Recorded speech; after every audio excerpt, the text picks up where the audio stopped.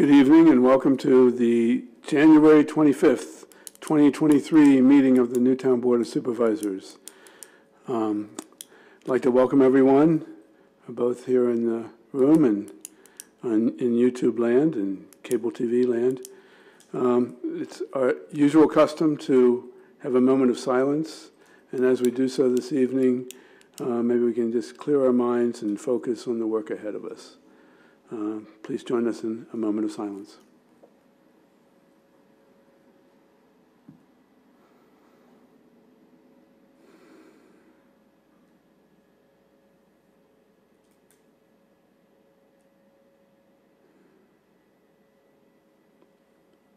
Thank you. And now, please join the board in reciting the Pledge of Allegiance.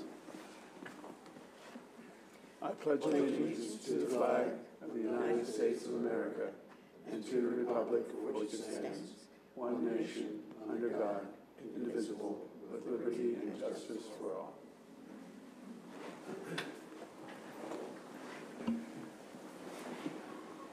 Thank you. Mr. Lewis, are there any changes to the agenda? There are no changes, Mr. Chairman. Okay, great. No special actions. That brings us to our first round of public comment. And if you're so inclined, please come to the podium and give us your name and where you live. I see no one approaching, so we'll go right into reports of committees, boards, and commissions. I see Peggy Driscoll is here from the Planning Commission. Welcome. Good evening.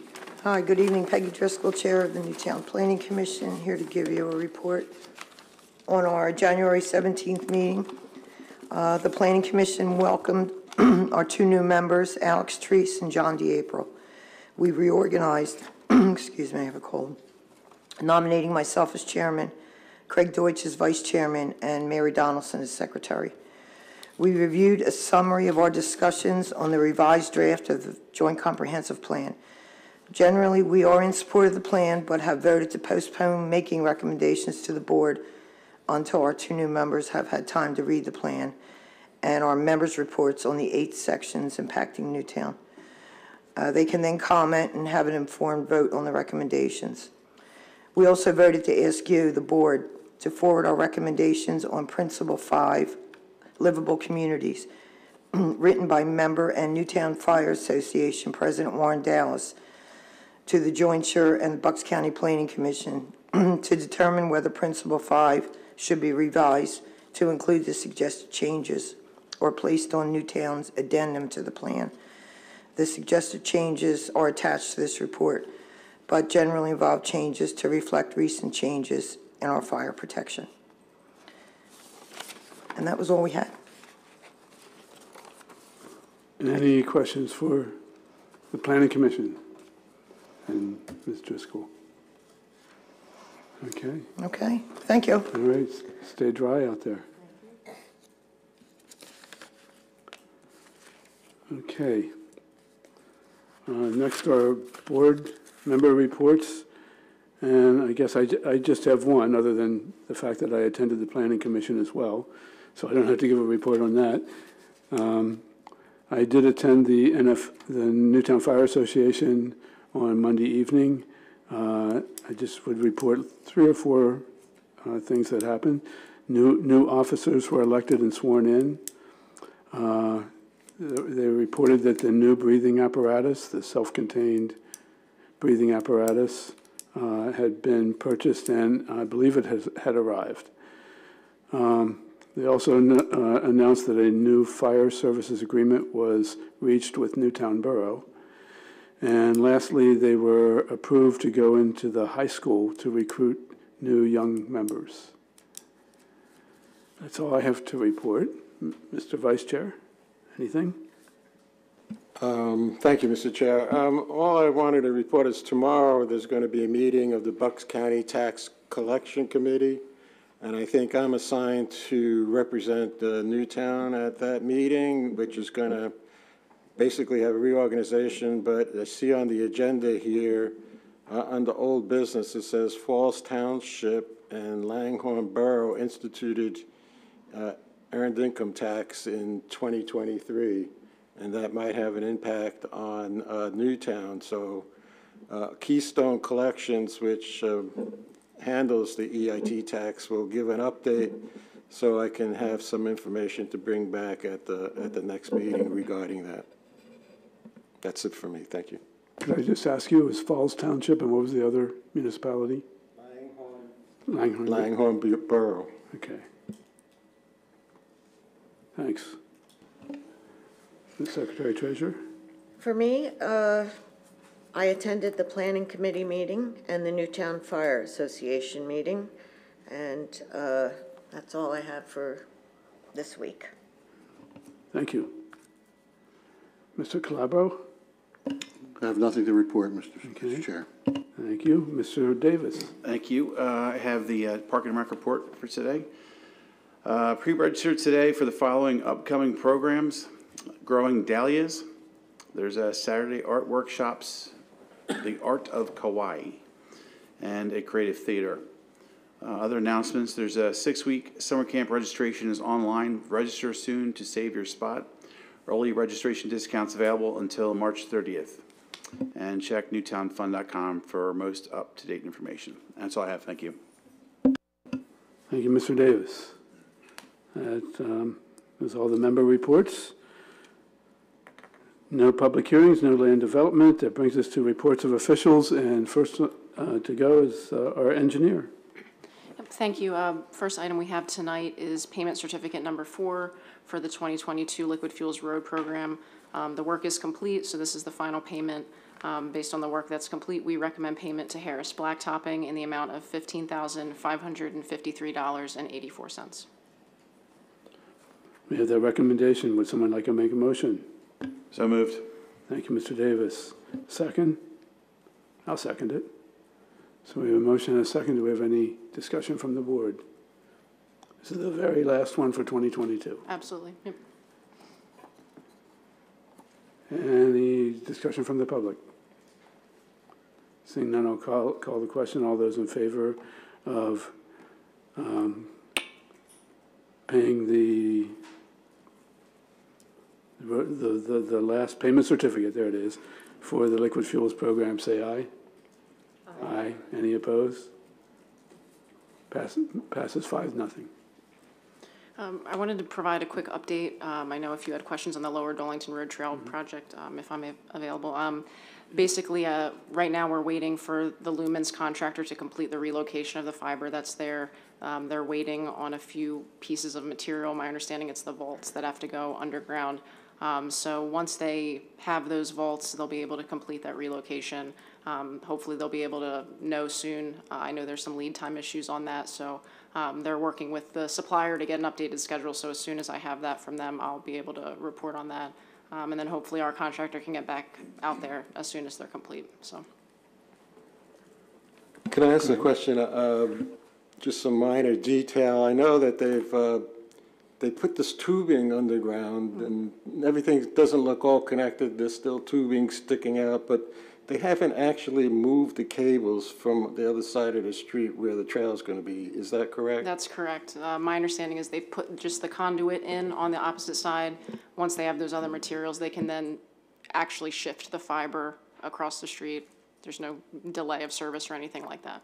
So do they dig up on the other side of the street also where the cable is to get the cable out? There may be a few areas where they have to dig that up.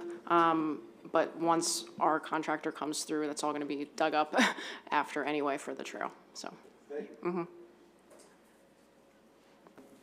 Thank you. We move on to the solicitor's report. Thank you, Mr. Chairman. First item on our report is a consideration by the board this evening of a PRD variance decision from the last hearing. Recall the board granted a PRD variance for Mr. and Mrs. Lavin at, what is their address? It's in Cliveden. 169. Thank you, 169 Cliveden Drive, for the construction of a patio, a roof over their patio. We've prepared the written decision, and if the board's of a mind, it would be a motion to authorize execution of that decision and order. Would the board be of that mind? Someone like to make a motion? I'll make that motion. Okay, we have a, Second. okay, we have a motion and a second. Any further discussion from the board? Any from the public? Seeing none, I'll call the question. All those in favor of approving the PRD variance for Lavin, the Lavin family at 169 Cliveden Avenue, say aye. Aye. Any opposed? Motion carries 5-0. Thank you, Mr. Chairman. Next item is consideration by the board of the enactment of an ordinance reducing the speed limit on Washington Avenue / Newtown Yardley Road between Lower Dolington Road and the Newtown Borough line from 35 miles an hour to 25 miles an hour.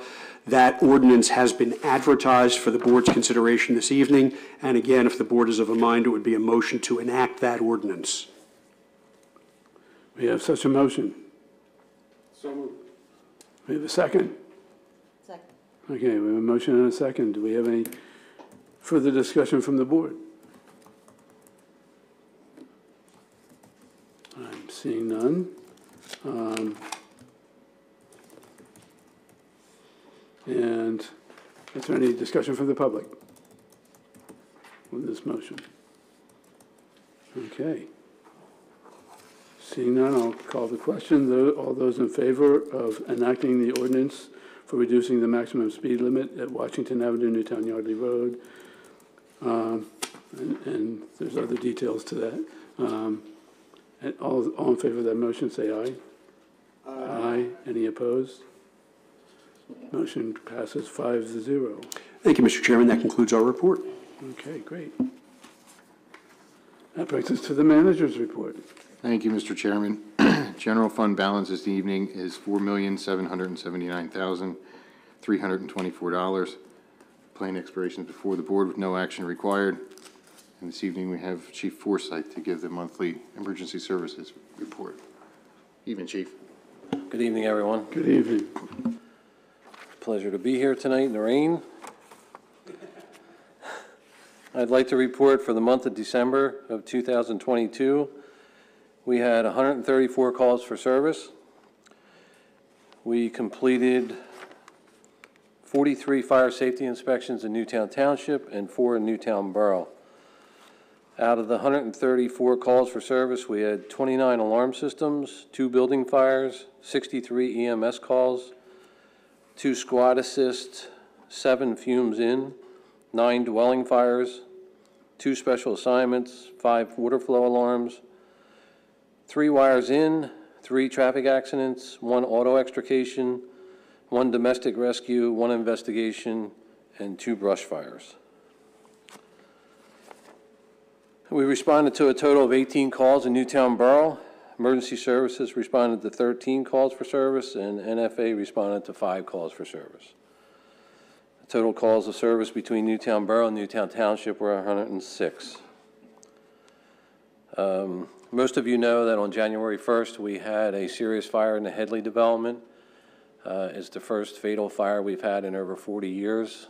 The fire is still under investigation. Once everything is completed, we'll keep the manager and everybody in the loop. So everybody, if you get questions, you can refer them to our office, or we'll be more than happy to answer any questions that folks out there may have. Also like to report that yesterday I was informed that hopefully the SAFER grant will be announced on February 13th. So if that's something you guys want to think about, just keep in mind and let me know what you want to do. And that concludes my report. When you say it's announced that that's they're opening it for applications. Yes, that's the tentative date to open it. I did hear that they're still releasing some of the 2022 grants, so I'm not sure if the 13th will fly, but I'll keep everybody in the loop so that you know what the date is. And there was something in your report, wires in? There are wires inside of dwellings.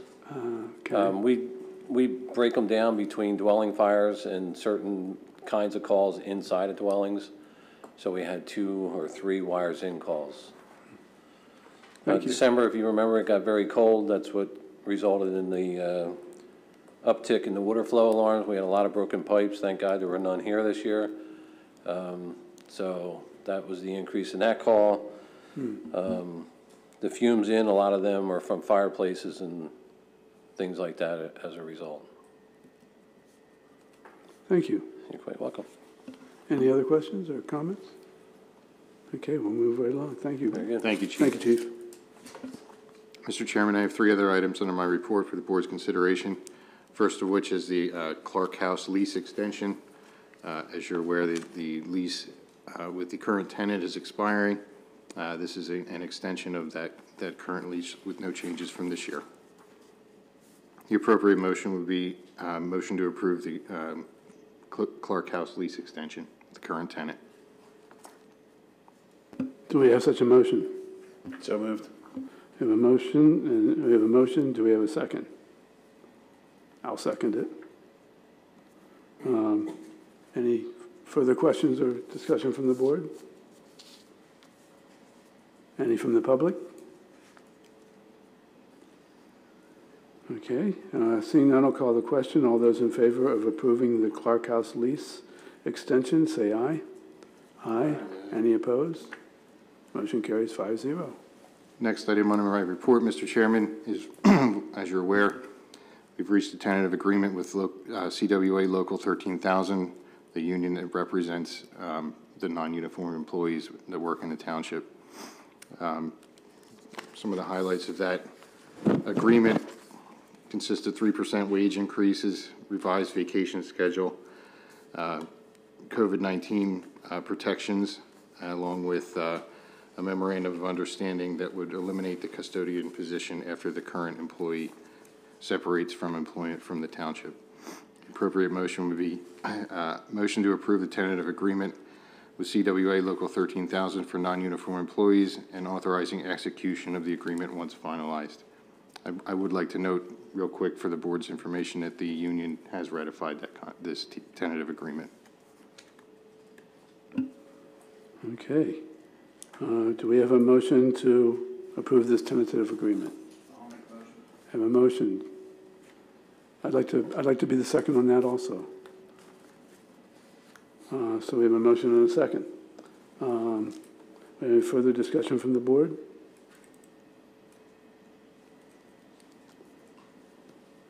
Seeing none, do we have any public comment on the motion? Seeing none, I'll call the question. All those in favor of approving the tentative agreement with the CWA Local 13,000 for non-uniformed employees and authorizing execution of the agreement once finalized, say aye. Aye. Any opposed? Motion carries 5-0. The only thing that I would add would be to thank the negotiating team for getting this done. Will do. Thank you, Mr. Chairman. Final item under my report is the authorization to purchase a Ford F-550 dump truck from Chapman Auto through CoStars in the amount of $136,216. This truck was part of the 2023 capital improvement plan that was in place when the budget was passed. This vehicle will be financed once we have it in possession, so there'll be a separate motion for the financing. We're just approving or not. We're voting on the purchase. Yes, essentially you're voting on the ordering process. Yeah. Okay. Do we have a motion to do that? I'll make that motion. We have a motion. Do we have a second? Second. We have a motion and a second. Thank you very much. Do we have any further discussion from the board? Any from the public? Okay, seeing none, I'll call the question. Those in favor of authorizing the purchase of Ford F-550 dump truck from Chapman Auto through CoStars in the amount of $136,216, say aye. Aye. Any opposed? Motion carries 5-0. That's all I have under my report. Thank you, Mr. Chairman. Thank you, Mr. Manager. Ms. Snyder, you want to do the bills list and minutes? I would like to make a motion to approve the January 11th, minutes. Yes. Make a motion to approve the January 11th minutes. Okay, we have a motion and a second. Do we have any discussion from the board? Any from the public? Call the question. Those in favor of approving the minutes of January 11th, say aye. Aye. Aye. Any opposed? Motion carries 5-0. I'd like to make a motion to pay our bills in the amount of $206,939.35. Again, $206,939.35. You got it. That was a motion. Do we have a second? I'll second it. So we have a motion and a second. Any further discussion from the board? I do have a question for Mr. Lewis. Looking at the bills list, I see various associates zoning officer services around $29,000 a month. I mean, a year, excuse me. Is that a monthly or December? It's December 22, is that right? That's several months. Okay. And that's also for building inspection as well. Okay. Is that the normal amount? I looked back through some old bills. It did seem that was the case. So it's not just regular zoning stuff. It's building Right, inspections. It's building inspection as Okay. well. All right. Thanks. Any other questions? Any from the public? Seeing none, I'll call the question. All those in favor of paying our bills as listed on the bills list for January 25th, 2023, say aye. Aye. Any opposed? No. Motion carries 4-1. I'd like to make a motion to approve interfund transfers in the amount of $607,000, sorry, even. So that's $529,607. Very good. You have a motion. Do we have a second? I'll second. All right, a motion and a second. Any additional discussion from the board on our interfund transfers? Any from the public? Seeing none, I'll call the question. All those in favor of paying our interfund transfers as found on the January 25th, 2023 bills list, say aye. Aye. Aye. Any opposed? Motion carries 5-0. Thank you. Thank you. That brings us to our second round of public comment. Is there any public comment this evening? Okay, seeing none, we'll move right along. I'm not sure if what I have is old business or new business, but do we have any old business? I'll bring what I have under new business. I'll let you go first. I had something. Okay, well, Mr. Calabro, You have old business, John, if you want to. old business or new business? I think it's old business or maybe new business. It has to do with the speed limit on North Sycamore, which I think we were informed would be possible to implement, and we need to have an ordinance advertised as we did with the Newtown Yardley Road. So I'm assuming we have to put that on the agenda for the next meeting. Can we possibly do that? Well, I don't think, well, let me say this. At a past meeting, when all this was being discussed, late last year at some time, and the engineer was authorized to look into the various changes and safety provisions that the board wanted to see implemented on North Sycamore Street. Part of that was to establish and do what it takes to establish the data required to have a 25-mile-an-hour speed limit on North Sycamore Street and to implement the ordinance. So I think that the board's already authorized it. All I have to do is draft it and advertise it, and you can consider it at your next meeting for enactment instead of wasting the time of going ahead and putting it on an agenda to authorize advertisement. Let me say, there is currently in the Code of Ordinances, it's the only maximum speed limit on Sycamore Street is 25 miles an hour. It says Sycamore Street, entire length, 25 miles an hour. However, that was not amended when Sycamore Street was redesignated as North Sycamore Street and South Sycamore Street. South Sycamore running between the bypass and Swamp Road, North Sycamore running between Swamp Road and Durham Road.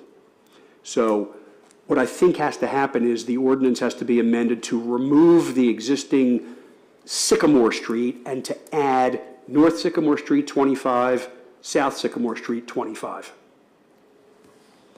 I guess the question is, South Sycamore Street doesn't present as dangerous a situation as North Sycamore. So I thought we were talking about just North Sycamore between Swamp Road and Durham Road. We are, except that South Sycamore Street's already 25 miles an hour. Oh, I didn't know that. Thank you. I have the ordinance prepared, and I think we're already authorized to advertise it at the direction of Mr. Lewis. I believe you, and I'm going to drive it and find the, see what the, That's what the speed limit is. code says. Yeah, please do, by all means. Don't get a ticket. All right. Okay, Mr. Calabro, you're on. Yeah, Mr. Chair, thank you.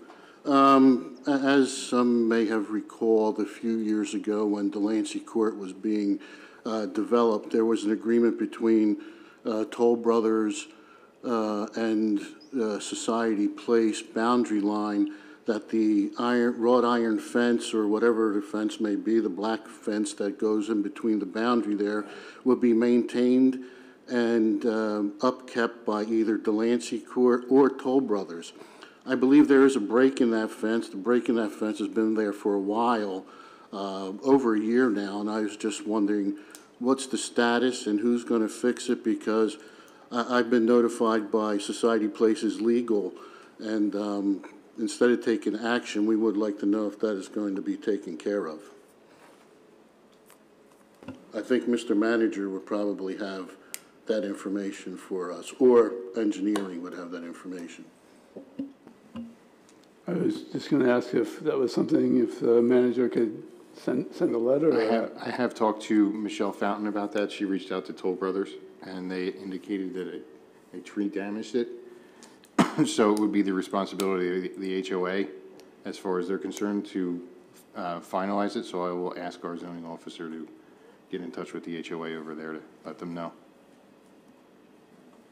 Okay, thank you. Well, it's been an ongoing thing for over a year or so, and I can't believe they've been dragging their feet for this long.